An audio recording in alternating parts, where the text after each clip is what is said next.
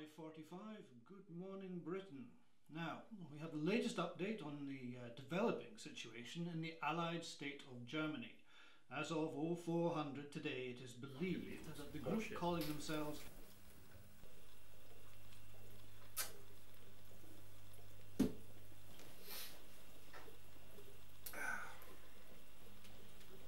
Oh shit, sorry, I dialed the wrong number. Asshole. It's good to talk to you. Yeah, it's cool. I was just going to order a pizza for breakfast anyways, but you'll do instead. Oh, you're such a prick. You know, I don't even know why I answered. You know, I can't get pizza here for love nor money.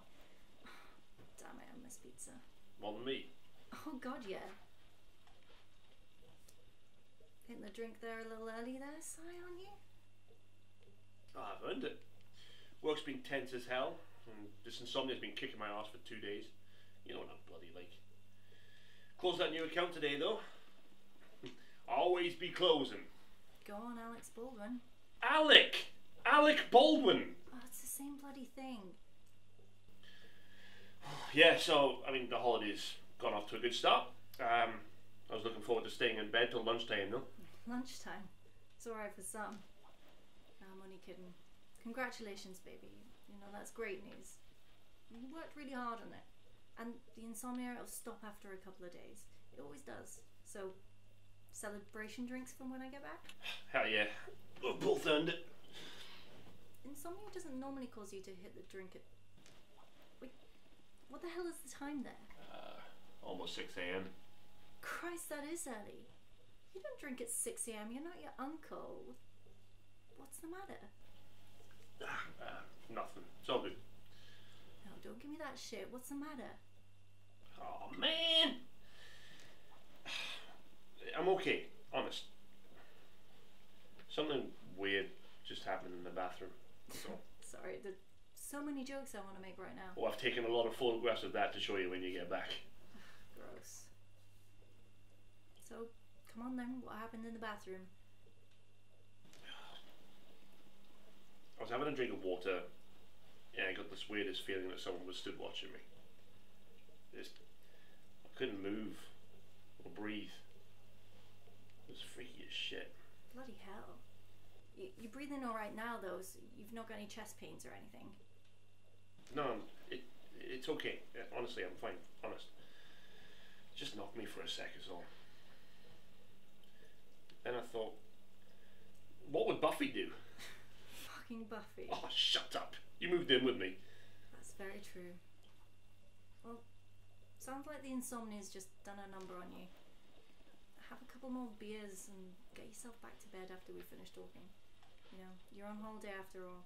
Anyways, enough of the spooky shit. How's sunny Ramla? Ramla's amazing.